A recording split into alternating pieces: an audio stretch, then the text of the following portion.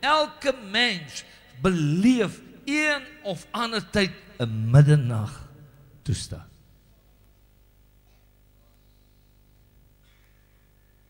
En nou vra hy, wie van julle sal 'n vriend hê? In middernag, in daai krisis, in daai uur, na daardie vriend toe kan gaan en sê, vriend, leen my 3 brode. En hoor wat sê Jesus, hy sê, want iemand het by my aangekom, 'n vriend het by my aangekom, iemand wat ek ken, en ek het niks om aan hom te gee. Het jy geweet dat in werklikheid kan 'n mens nie 'n ander mens help nie.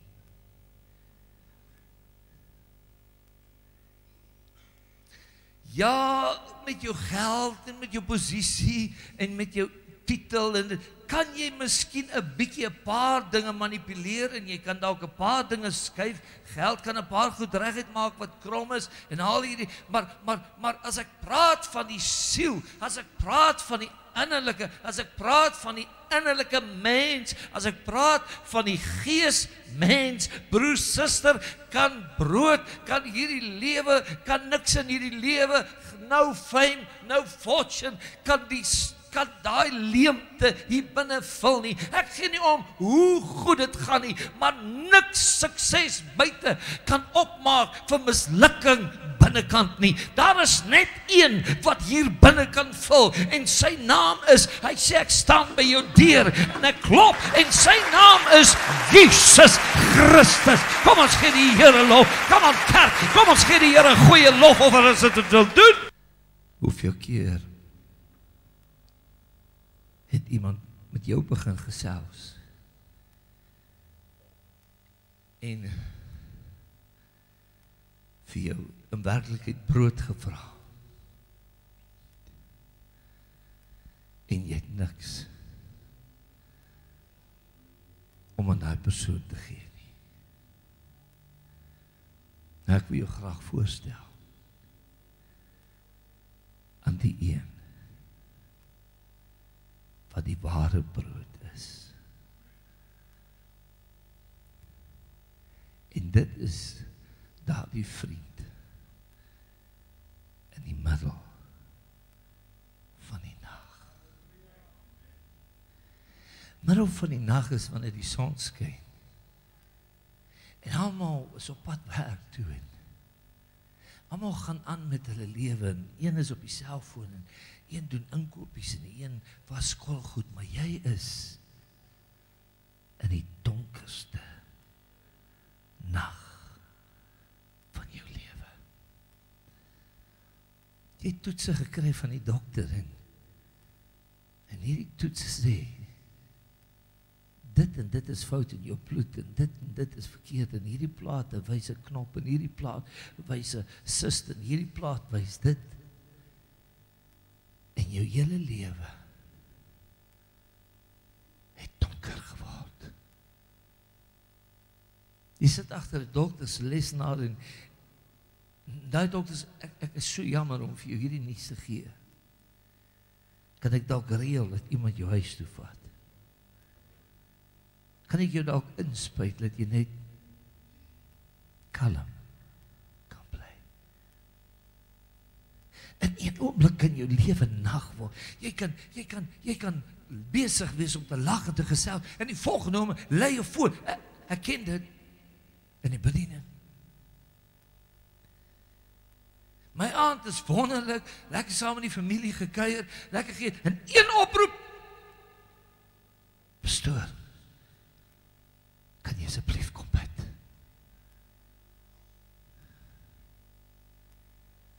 En dan ry jy na huis toe en jy stap in 'n kamer. Die ligte is aan, maar dit is nag vir daai familie. jy gaan staan by 'n bed en jy lê jou hande op iemand wat sy laaste asem uitgeblaas het. En wat jy sê, en wat jy nou gee, wat se brood jy nou het, kan hulle nie help nie.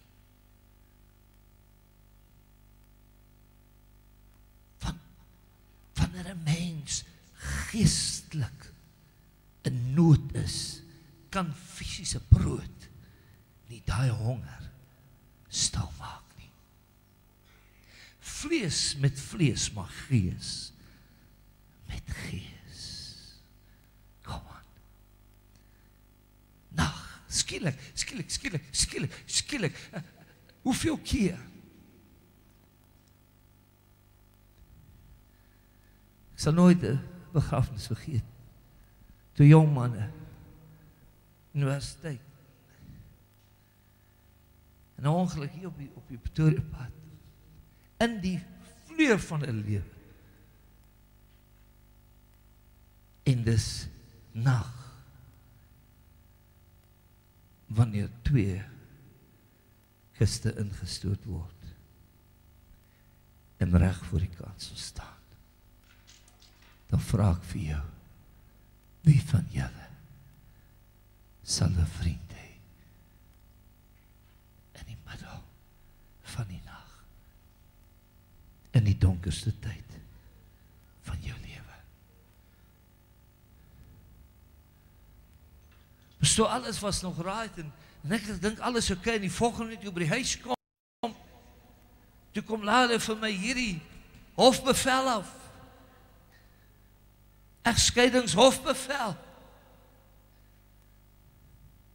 Jy wat vanmôre hier sit en al so ding in jou hand gehou het, kan jy onthou hoe donker het dit geword? Kan jy onthou hoe verskriklik dit is?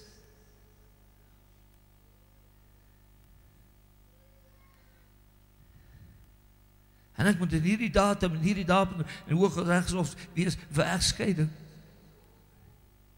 En ek probeer praat met my man, en ek probeer praat, en ek probeer kyk, en hy het net gesê, ek is klaar, ek stap uit. En dit het nag geword. Jy probeer maar die kinders in die bed sit, en jy probeer maar kinders aan my sis, en probeer bid, en hulle vra, waar is papa, wanneer gaan papa kom? Dit het nag geword vir kinders. En as jy in hierdie plek sit en jy het die idee van egskeiding, kom na my toe, laat ek vir jou 5 minute vertel. It's no joke. Ek gaan nie egskeiding vir 'n hond nie. Dis nag. Dit voel of alles uit mekaar het Tema.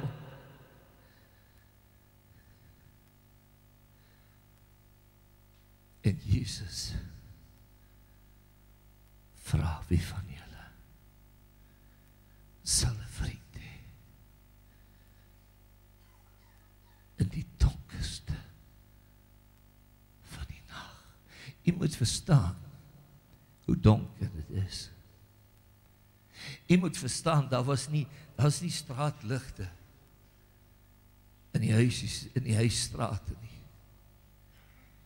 Hierdie man moes of 'n lampie aan sy been vasmaak, of met 'n lampie geloop het. En in hierdie donker strate moes hy loop, totdat hy by die huis gekom het, waar hy geweet het, sy vriend bly. En dan staan hy buitekant by 'n deur, en is donker, en hy begin klop.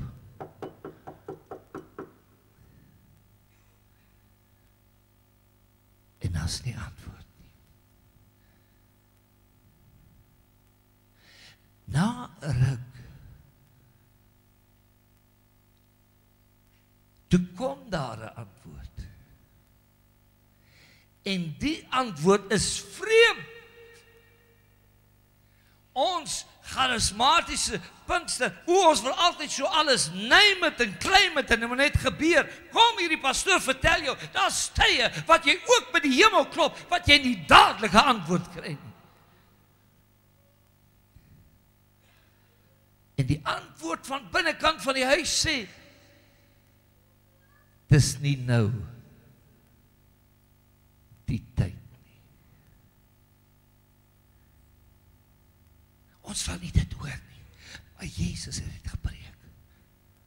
Hy sê, dis al laat. Die kinders is al in die bed.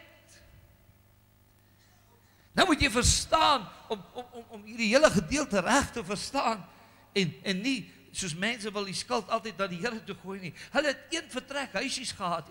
As jy baie, baie ryk was, het jy 'n paar kamers gehad. Maar hulle bly in een vertrek huisies, daar eet hulle, daar slaap hulle, doen alles. En dan sal hulle nie aan die deur toe stoot, en dan van die deur af sal hulle die matte uitrol, en die kinders sal slaap, en een kant is daar gordyntjie, en ma en pa sal slaap. Soos die deur toe is, en almal slaap, kan niemand eintlik by dan gaan die deur nie nou oopgemaak word nie. Daar is iets van die Here by broer en suster, wat baie mense laat omdraai, en mense die Here die skuld wil gee, en sê, ja maar ek het gebid, en hoekom help die Here nie, pastoor, hoekom antwoord die Here nie, hoekom maak die Here nie gesond nie, kan hierdie pastoor jou herinner, dat die woord van die Here sê, God se tyd, ek sê God se tyd, en ons tyd is nie dieselfde nie, dit is so ver as wat die hemel en die aarde verwyder is, kom ons sê die Here wil. Ja, ek wil graag preek en sê, elke keer as jy klop in die hemel, swaai die deur oop. Nee, daar is tye wat jy klop en die deur toe bly. Dit is die waarheid, dit is gebalanseerde boodskap. Dis hoekom mense omdraai, want die woord word nie reg bedien nie. Ja, maar ek het gebid, van kon die Here nie help, kon die Here dit nie keer nie, my broer, my suster, my broer, my suster, my broer, my suster, God se tyd is nie ons tyd nie. Dis nie nou die tyd nie.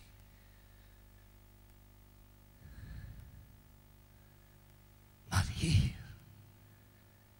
is die boodskap, wat Jesus graag vir sy disippels wil leer, en vir jou en my in die kerk wil leer, en as jy na hierdie uitsending kyk, waar jy ook al in Suid-Afrika na hierdie uitsending kyk, dit is belangrik.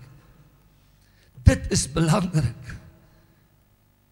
As jy geklop het, en daar's nie antwoord nie, en jy kry nie antwoord nie, en jy kry nie onmiddellik jou antwoord nie, om hemelsnaam, hoor wat pastoor Louis sê, moenie omdraai. Moenie wegdraai en sê, nee, ek gaan nie meer kerk toe nie. Ek gaan nie meer bid nie. Ek gaan nie meer my 10de gee nie. Ek het nou vir 3 maande my 10de gegee, en kyk hoe gaan dit. Moet nooit omdraai nie. Want daar is net een wat die brood het. Ek sê, daar is net een. Jy het my huis verbygeloop. Hierdie huis, die huis van my Vader. Hy het die brood. Staan in hierdie kerk. Ek gee die Here lof in hierdie kerk. Kom ons gee die Here lof in hierdie kerk. Prys sy wonderlike en heilige naam. Halleluja, gee die Here lof in hierdie plek. Kom ons gee die Here lof, kom ons gee die Here lof. Moenie omdraai. Moenie wegdraai. Luister nou mooi. En hierdie man, uit sy situasie, hy het klaar sy gebid, het klaar gesê, Here, ek kan nie help nie. Ek het iemand wat ek wil brood gee, ek kan nie help nie. Ek kan nie daai persoon help nie. Leen my. Net 3 brode. En ons gaan nou na hierdie 3 brode kyk. En as jy hierdie 3 brode in jou lewe het, jou lewe verskil. Luister nou mooi wat gebeur. Hy staan en hy het nie omgedraai en hy het nie weggeloop soos 'n klomp lafaards. 1 of 2 dienste bietjie kerk toe gekom en nou bly hy weg. Don't do it, don't play with God. Het jy geweet, daar's iets wat die Here in jou wil sien? Hy wil regtig sien hoe gedetermineerd jy is. Want daar's baie wat klop, en as hulle net die brood kan kry, hardloop hulle, en jy sien hulle nooit weer nie. Here, help gou. O Here, help met hierdie onderneming. Here, help met hierdie verhoging. Die Here gee dit, en is gone. Here, as jy vir hierdie pos gee, ek sal gereeld my bydrae vir die werk gee, dit gebeur nie. Maar daar is iets van karakter van 'n kind van die Here wat consistent moet wees. Jy bly klop. Ja, maar dis nie nou nog die tyd nie.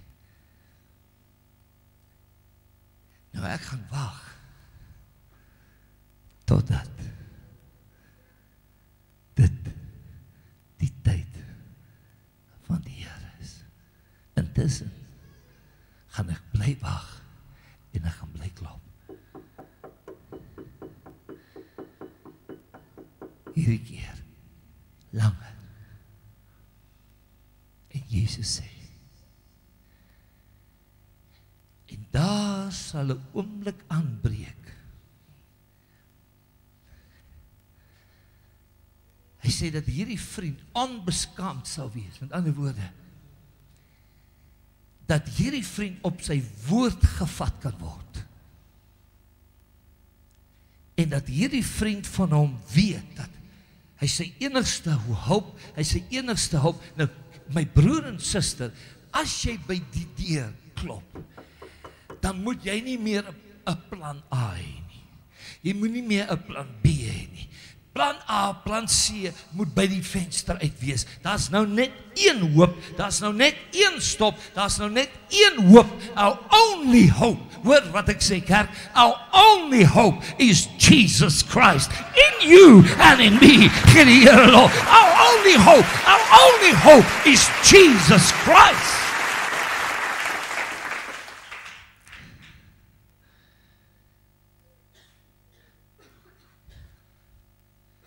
Nou, hoe lang gaan jy nou nog klop? Jy kan my sien, die Here wil nie help nie. Jy kan my sien, die susters nog daar. Jy kan my sien, die kankertelling is nog daar. Hoe lang gaan jy op? Jy hou nooit ophou klop nie. Kan jy nie sien, die deur wil nie oopgaan? Kan jy sien, die hemel is gesluit? Kan jy sien, die Here antwoord? Nee, wag 'n bietjie. En die volgende oomblik, toe praat die stem weer van binnekant. En dit, wat eers uit die pad moes gevat word, dit, wat die tyd van die Here is, uit die pad uit is, en die pad oop is, toe sê die stem, van binnekant. Geef vir hom soveel as wat hy nodig het. Staan in hierdie kerk, moenie net 3, geef vir hom soveel as wat hy nodig het. Kom aan kerk, julle verstaan nie. Julle verstaan nie, geef my Bybel. Geef my Bybel. Come on, kerk, geef my Bybels. Okay. Kom ons bly die Here lof gee. Here, ek wil net 3 brode hê. Nee, geef hom soveel as wat hy nodig het. Geef hom soveel as wat hy nodig het. Geef hom soveel as wat hy nodig het. Julle gaan God loof in hierdie plek en mense gaan vrykom. Geef hom soveel as wat hy nodig het. Hy het gekom vir 3, maar die woord van die Here sê, geef vir hom soveel as wat hy nodig het. Kom ons gee die Here lof in hierdie kerk. Kom ons gee die Here lof in hierdie kerk. Kom ons gee die Here lof in hierdie kerk. Oh goodness, ek het gekom vir 3, maar die Here sê, geef hom soveel as wat hy nodig het. Gee die Here lof in hierdie kerk. Kom ons gee die Here lof in hierdie kerk. Oh! That's the kind of God that we serve. as jy net nie kan omdraai nie, en jou rug op die Here draai, en stop en ophou gee, en wegstap, jy staan en jy bly by die Here. Neem jy sitplek.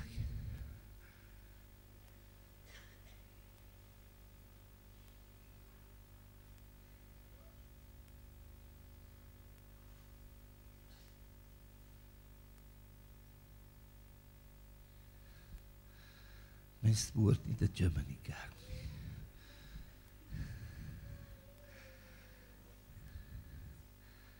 Wat is die 3 brode? Hoekom 3? Hoekom 3? Die eerste brood is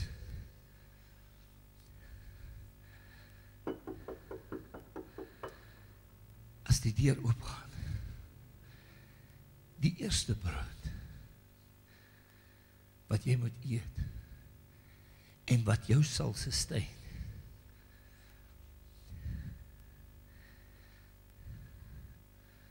bid en moenie ophou bid nie, bid en vir julle sal gegee word. Moenie by die deur staan met 'n mond vol tande en arms gevou. Nee, ek weet nou nie waarvoor wag ek. Nee, ek wag nou maar, ek wag maar op die Here. Nee, begin bid. Wat moet ek bid? Bid die hemel los. Bid tot die brood val. Wie wat is die grootste probleem? Van Pinkstermense kan nie meer bid nie. Ek het groot geword in 'n huis en 'n familie waar mense dwars deur die nag gebid het.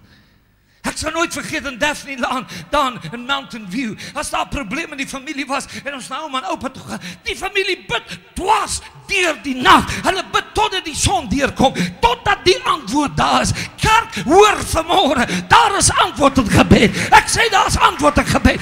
Bid en vir jou sal gegee word. Bid.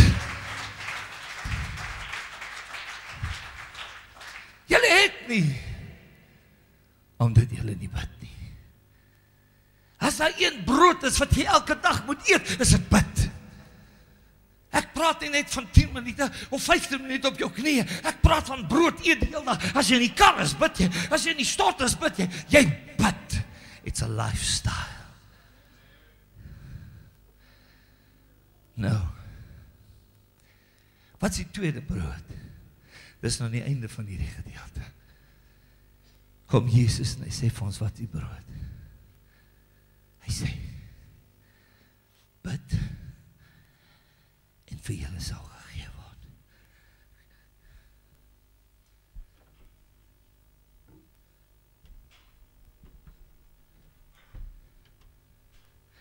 Die tweede brood is klop. Here, ek het hierdie krisis by die werk. Here, ek bid. En elke keer, maar pastoor, ek klop. En ek klop en ek staan by die hemel, maar die antwoord is nie daar nie. Hou jy nooit op klop nie. As iemand vir jou vra, wat doen jy? Sê ek besig om te klop. Dit sê vir my, jy is teenwoordig, jy soek die aangesig van God. Wie wat beteken klop? Klop sê, ek soek die aangesig van die een wat binne is. En jy staan en klop. Klop! En hy sê, ja maar, ek soek, en ek kry nie my deurbraak, jy klop. Want Jesus sê, die tweede brood gaan vir jou gegee word. Want jy het hom nodig. Klop! En vir julle, vir hierdie kerk, vir Suid-Afrika, vir Philadelphia gemeente, klop, en vir julle sal oop gemaak word. Kom aan kerk, as die Here sê, dit sal, dan sal dit wees. Kom ons staan weer op, en ons gee die hemel lof. Kom ons gee die hemel lof. Klop, en vir julle sal oopgemaak word. Gee die Here lof in die kerk, prys sy naam. Halleluja, halleluja, sien daai oop deur, sien daai werk, sien daai finansiële voorsiening, die deur is oop, hy is die deur. Oh my, kom ons gee die Here lof in die plek. Ek sien deure oopgaan in hierdie plek van geloof. Wie sal 'n vriend hê en sy vriend leen my 3 brode?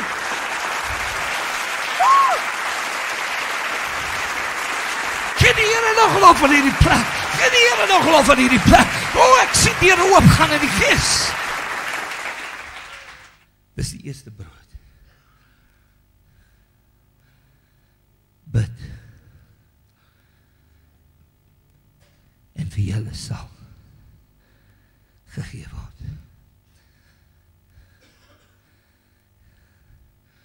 Klop. En vir julle sal oopgemaak word. Jy wat in die kerk sit, jy wat na die uitsending kyk, en die deur is gesluit. Hoor die woord van die Here. Bly klop. Bly klop. Maar dat is nie beterskap in my gesondheid nie. Ek sê bly klop. Want die Here sê, nie die disciples, nie engel sê, die Here sê klop. En vir julle sal oop gemaak word. Nie op jou tyd nie. Nie op die dokter se tyd nie. Nie op daai se tyd nie. Op die Here se tyd. Sal dit oop gemaak word. Nou. Vriend, leen my 3 brode. Bid.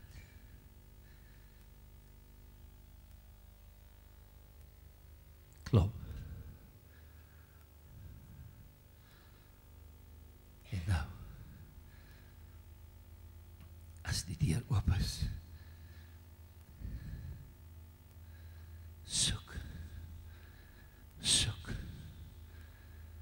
soek my aangesig. Soek die Here. Terwyl hy te vind is. Jy soek sy liefde, wat uit sy oë uitstraal. Jy soek sy hart wat vol van genade is. Jy soek dit. Die baie mense, al wat hulle soek in hierdie lewe is, hulle soek vir meer geld. Hulle soek vir meer dit. En hulle soek vir meer dat. En hierdie pastoor wil vanmôre vir jou sê, jy sal soek en soek en soek in hierdie wêreld, en jy sal leeg bly. Kan ek dit vir jou wys? Jy sal so leeg soos hierdie glas bly.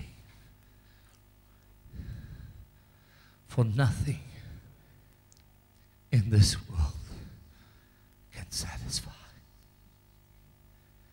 this longing in my soul. Only Jesus. Only Jesus can satisfy this longing in my soul.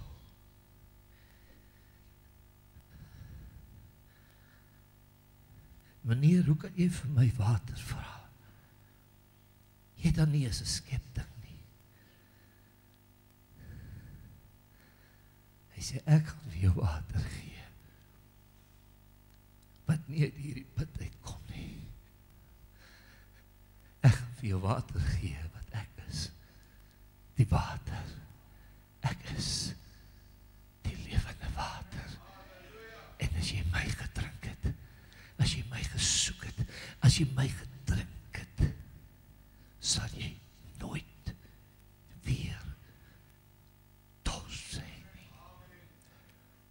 hoekom soek mense so? Hulle bly soek, dis asof iets hulle jaag. Daar's 'n leemte hier binnekant. En daai leemte kan nie gevul word. Ek gee nie om hoeveel, en daar's nou niks meer fout met geld, maar ongelukkig is dit een van die grootste goed wat mense die meeste na jaag en soek. As ek net meer, as ek net nog 1 miljoen, jy kan nog 1 miljoen, nog 10, jy sal nog leeg wees. For only Jesus. 1 miljoen en 2. En ek kan doen met 1 of 2. Ek sê ek kan doen met 1 miljoen. Maar it will never satisfy your soul. Only Jesus can satisfy. Hy sê, vrou, ek gaan vir jou water gee, dat jy nooit weer dors het nie. Waar is jou man? Nou kom die Here by die probleem. Nee, hy is nie hier nie. Hy is getroud, ja, die een wat jy by bly is ook nie jou man nie. En jy het al hoeveel gehad, vrou, jy is soekend. En dis hoekom mense val in hierdie sonde, the love for money, the love for lust, al hierdie goed. Want hulle soek iets.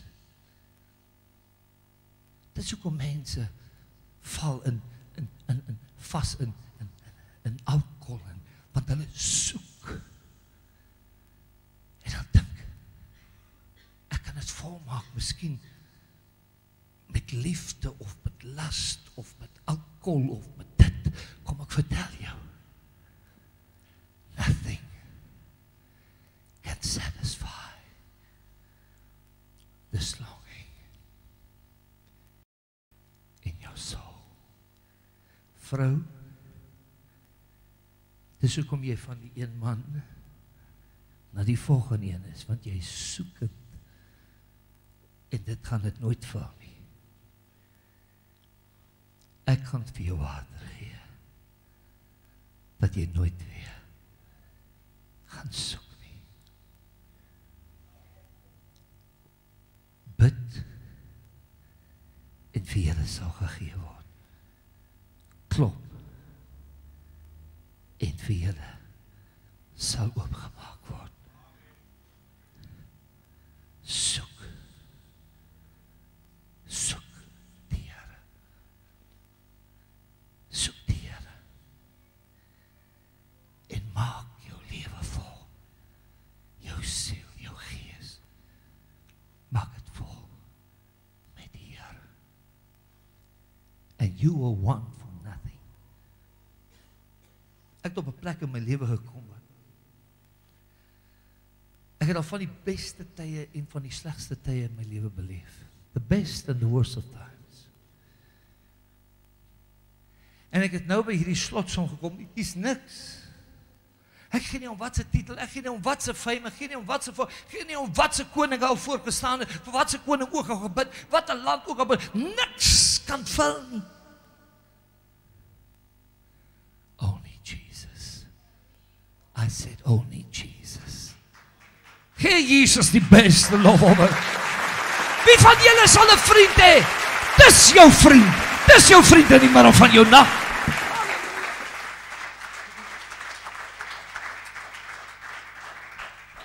Bid, klop, en soek die aangesig van die Here. Dankie Here, dat U vir my die deur oopgemaak het. Dankie Here, dat U die brood is. Dankie Here, dat U die deur is. En dankie Here, dat U die weg is waarop ek loop.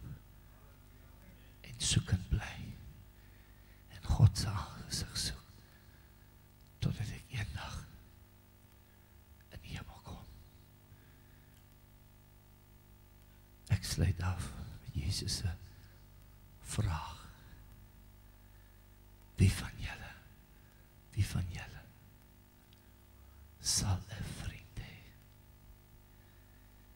en na daardie vriend toe gaan in die middel, in die grootste nood, in die grootste krisis van jou lewe en sê, vriend, leen my 3 brode,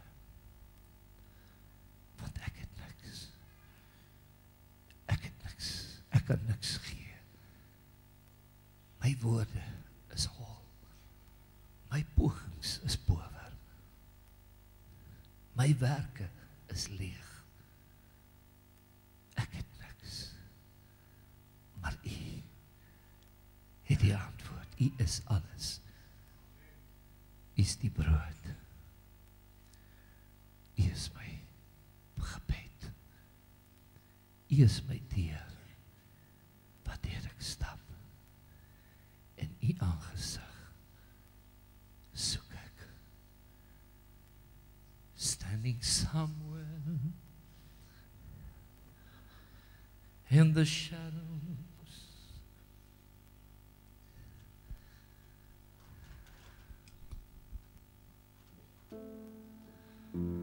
standing somewhere in the shadows, I'll find Jesus.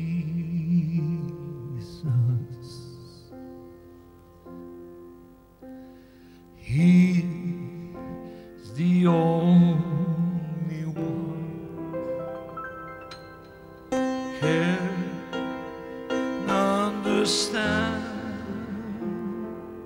Standing somewhere in the shadow, I'll find Jesus.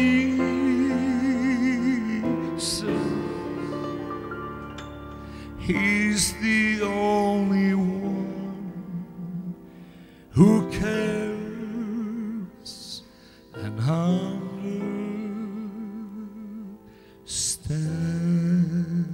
Kom ons staan en sing dit saam.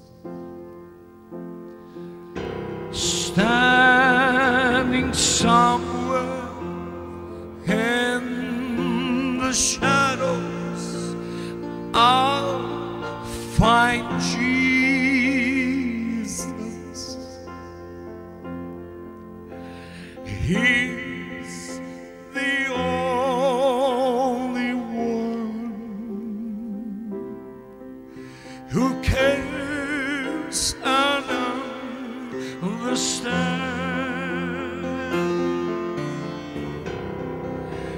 Standing somewhere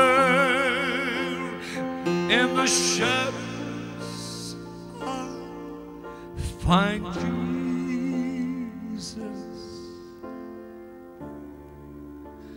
He's the only one who cares and understands.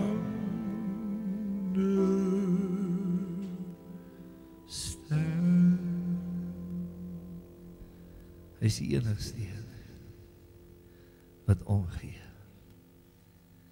en wat verstaan. Ek weet nie wat jy deurgaan nie, maar Jesus gee om. He cares and He understands. Mense verstaan nie. Mense dink en sê hulle probeer verstaan. Mense sê gee om nie. He's the only one who cares and understands. En wat jou nood is, wat jou krisis is, kom ons steek ons hande op en dan bid ons saam. Vader, in die wonderlike naam van Jesus Christus, dank ek U vir die woord, die van julle sal 'n vriend hê. En na daardie vriend toe gaan in die middel van die nag en sê, vriend, leen my 3 brode. Ek weet nie wat hierdie mense wat voor my staan se nood is nie, ek weet nie wat hulle behoeftes is nie, ek weet nie wat hulle omstandighede is nie.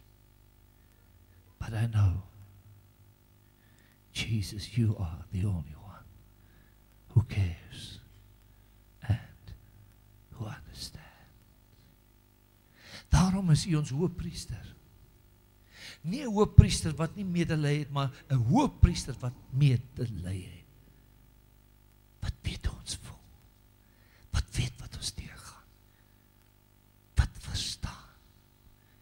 En nou in die naam van Jesus, soos wat hande opgesteek is, reg oor hierdie tabernakel, en mense wat nou ingeskakel is, wat nou hulle hand uitstrek en sê, Here, help my, ek dankie dat U nou in die naam van die Here manne en vroue moed gee, hoop gee, dat hulle nie omdraai nie, maar dat hulle sal bly, klop, luister, klop, en vir jou sal oopgemaak word. Bid en vir jou sal gegee word. Soek en jy sal die Here vind. Ek bid dit in Jesus naam. Kom ons gee die Here lof. Kom ons gee die Here 'n groot oorwinnende hande klap in Jesus naam.